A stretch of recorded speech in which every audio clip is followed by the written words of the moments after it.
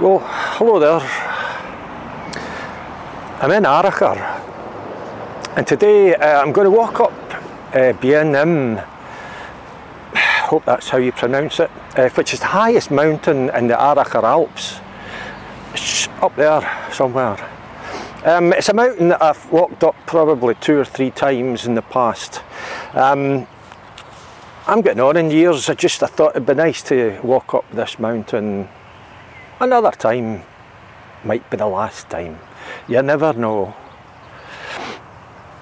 In the past, in this area, once in Glen Crow and once heading up towards the top of Beinn Ime, I've had a few what you might term sheep experiences, one good and one bad, and at some point during today's walk I'll tell you about them. And you know, that's something to look forward to. I think we all like a good sheep experience.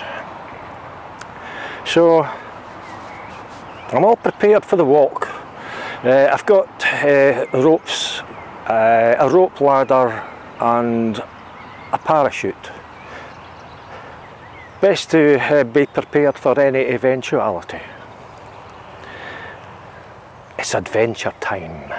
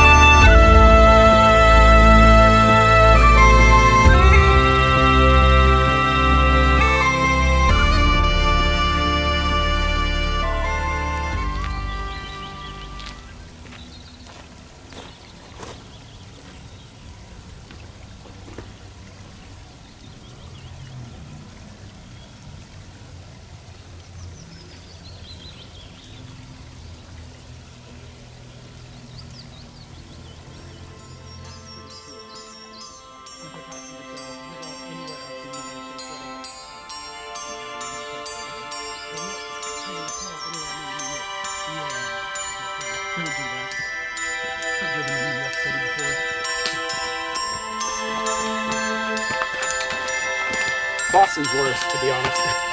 Because New York, traffic is more like a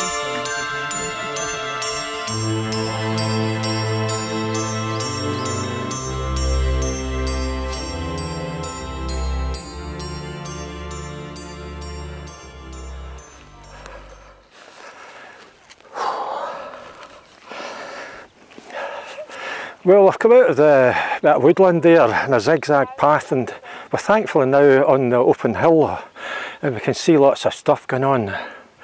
For those people on this track, and there's quite a lot of them, who are making their way towards Ben Arthur or the Cobbler, they've at least got a very recognisable mountain to make for. You know, you can't mistake that for anything else. But all the others kind of look much of a sameness. But I thought this was maybe a good spot to stop and tell the first sheep story. And it actually took place many years ago when I was in the lower slopes of Beinn Ime, further up, way past the Cobbler and what have you. And there was a sheep on the ground on its back, and its legs were doing all sorts of strange wriggling stuff. This was a sheep that had fallen over and couldn't get back up again. And when you think about it, that's a pretty major design flaw. If you fall over, you can't get up again and you're doomed. That said, the sheep was trying to right itself by trying to get up against the slope. It was on a slight slope. That made it more difficult for it to right itself. That said, it was the best option that was open to it, because if it had tried to right itself with the slope, it may have got to the stage where it didn't just right itself, it would have started rolling and rolling and rolling all the way down to the bottom of the hill and might not have survived that. So this sheep was pretty well stuck. So I just approached it from behind and muttered a few reassuring words and gently gave it a hand on its feet, whereupon it had a pee and wandered off. Not as much as a thank you or a thanks. But we'll continue on this track. This is a track that a lot of folk use, whether they're going up the Cobbler or Beinn Narnain or Beinn Ime. And as we continue on this track, we'll see how many filter off onto the side mountains and how many are going the same way that I'm going.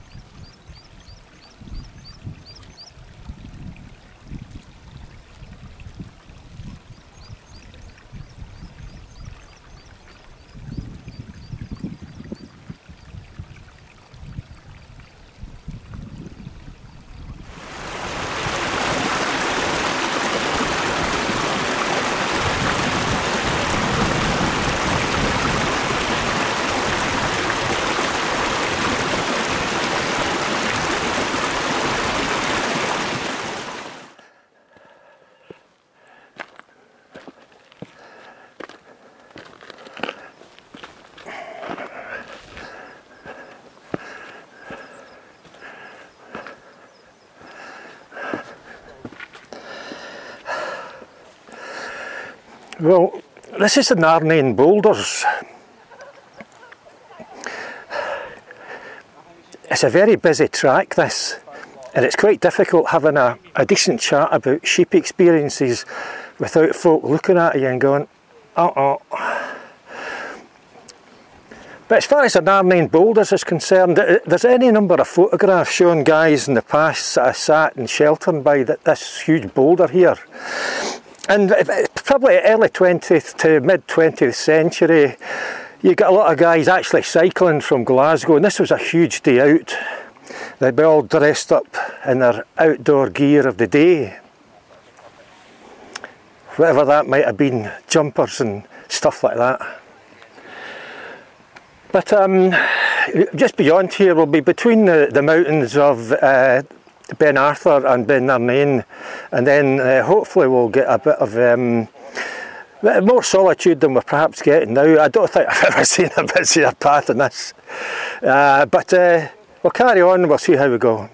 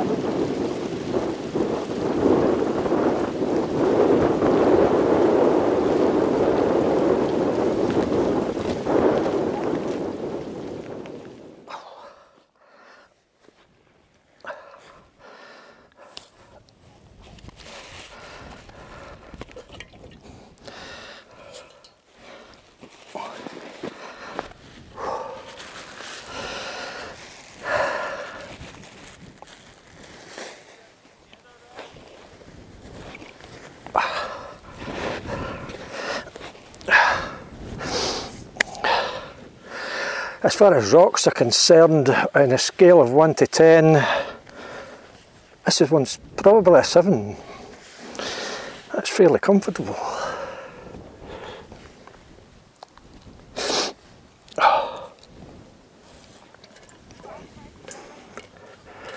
Well, just a little bit past and between the two mountains of Beinn Arthur and Beinn Narnain, and just that's Beinn Ime just there. I can see a well-defined path going up it. I'm just going to stop here for lunch.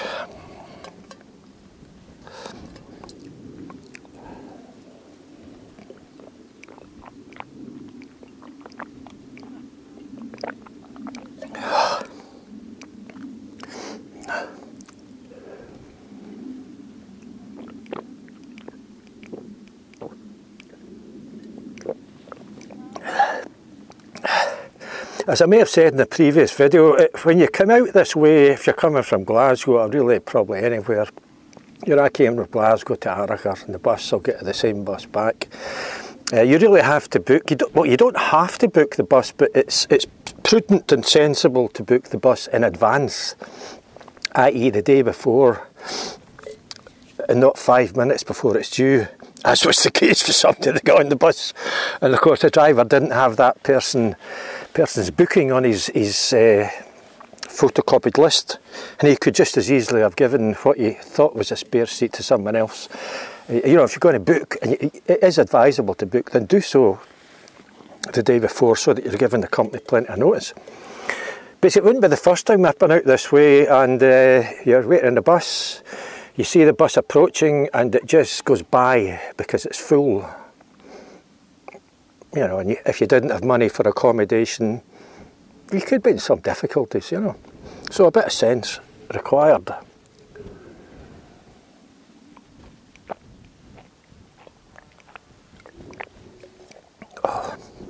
When I was on the bus there, I found myself developing a wee bit of a cough on the bus.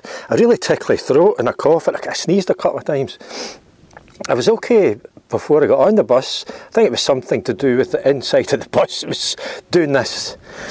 But there was a guy got on the bus, an old guy, old bitter guy by the looks of him. He just wanted to make everybody else's life a misery because his hadn't quite worked out the way he planned.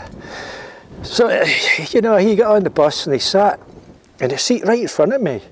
The normal decorous, or the normal way to do this would be to sit in the seat beside the seat, not right in front of me. I'm looking at, I thought I was getting a pretty decent view. All of a sudden I'm getting a view of the back of this guy's head. I think he did it deliberately out of badness.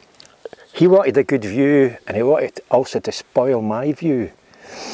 But of course, the reason that I didn't sit on the seat that he sat on, because there was a big chocolate stain in it, and I don't think he noticed.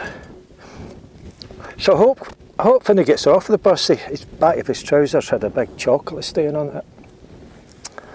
I'll teach him. It was also one of these guys, as I say, I developed a bit of a cough on the bus, and almost every time I coughed, he turned round and gave me a glower. One of these guys. You're a hair's breadth away from saying, "I'm just coughing, mate. Just calm down." And he was wearing a mask. Some people are still wearing a mask after the COVID pandemic. I mean, during the COVID pandemic, when you were allowed to travel and you were on a bus, if somebody coughed, everybody in the bus would turn around and look at them. But this guy, just a bitter old codger. Trying to suppress a cough's not easy, I thought, I'm going to cough again. This guy's going to glower at me. The joys of public transport.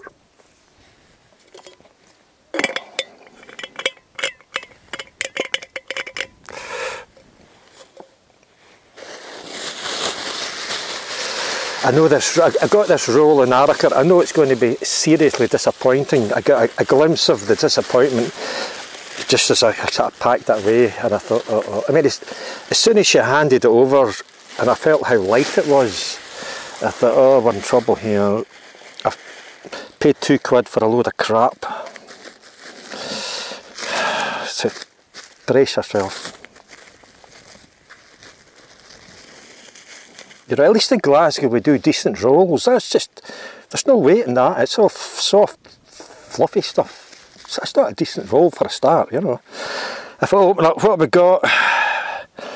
got the cheese and onion as I ordered.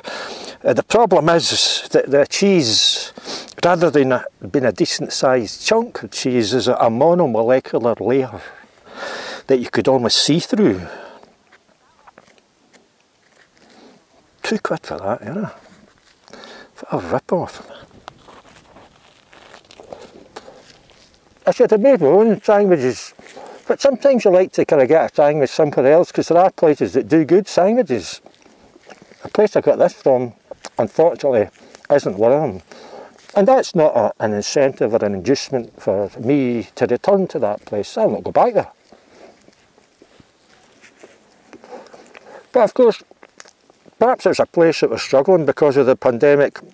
In fact, most of the places that I thought I could get something to eat in Arrochar were shut. And I suspect there's been a lot of casualties there as far as the COVID pandemic is concerned. So in many ways, perhaps this was just another business that's struggling and just doing its best to survive and cutting back on the amount of cheese on the rolls. So I maybe shouldn't moan, yeah.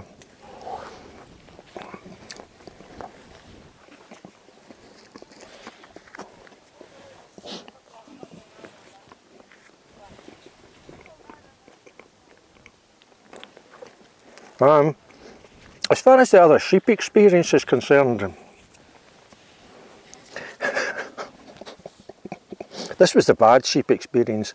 And I was walking through Glen Crow many years ago, and there was a sheep just off the military road that I was walking along, and its front legs were completely right in, stuck in the, oh, I lost a bit of my cheese, in mud. And this sheep, it must have been there for a while. It clearly couldn't get itself out. You know, both its feet sunk right in it. It was not able to get itself out. And it was almost dead. I mean, no doubt this sheep wouldn't have survived. It was almost dead, but it was still alive. And I tried giving it a wee bit of water. Well, I tried pulling it out, but it was actually, a sheep's quite a heavy thing, and I just, for whatever reason, I just couldn't manage it. I tried giving it some water and stuff, but it was barely able to acknowledge the fact that I was there. As I say, I'd almost pegged it. I didn't know what to do, you know. I couldn't just leave it. So I couldn't get a signal on my phone, so I went back, I backtracked along the military road. There was a house just off the road. I went in there, tapped the door. I can't remember what I would have, I presume I would have said, had you got a phone, I could have used her phone or something, or I think I asked her if she knew who the farmer was so that I could let him know. But I couldn't get a signal on my phone anyway. But she gave me the phone number of the farmer. I don't know why they didn't phone. But anyway, so I went back to the rest and be thankful. There was some kind of fast food van there, and I said to the guy, and he thankfully could get a signal on his phone, and he let me use his phone. I spoke to the farmer and let him know, you know. That's all I could think of to do, but I mean, no doubt that sheep would just have died. It was just something I'll never forget, actually. A very sad thing, you know, when you can't really help an animal. Yeah.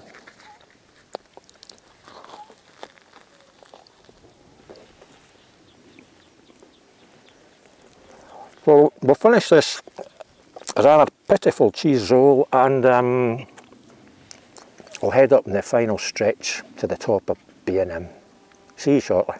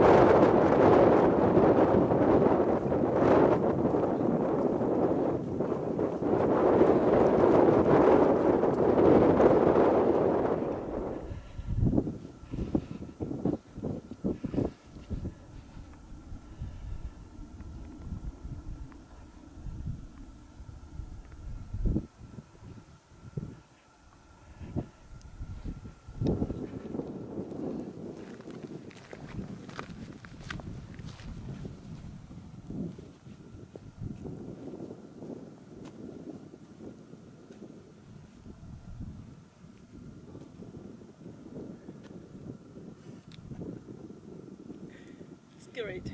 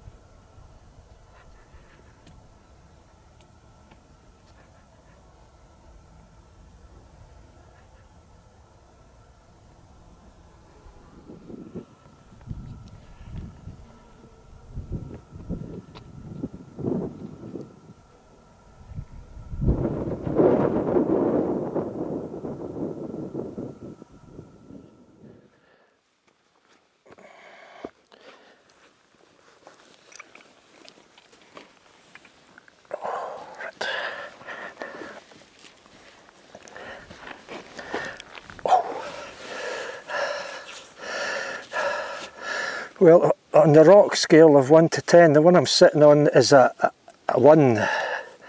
It's not a good rock to sit on. This is the top of Beinn Ime. We've made it. The views are out of this world. I don't think there's any way I can properly capture them in the camera.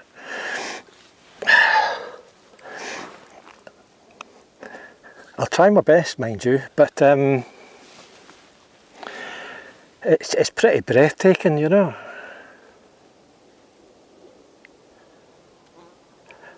But in addition to showing you what I have attempted to capture, I think what I'll do is I'll leave you in the capable hands of Google Earth. I'm Eddie Burns. Bye for now.